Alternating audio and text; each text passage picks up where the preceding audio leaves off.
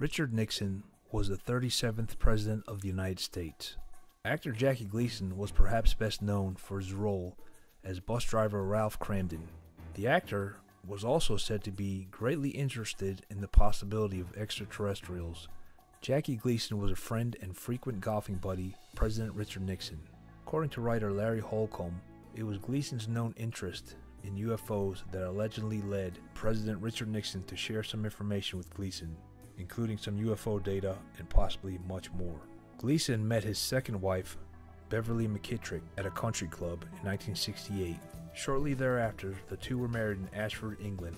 In 1983, McKittrick gave an interview to the National Inquirer, in which she claimed that on February 19, 1973, Nixon took Gleason to an Air Force base after the two had played golf together to show Gleason what he was told were the remains of extraterrestrials.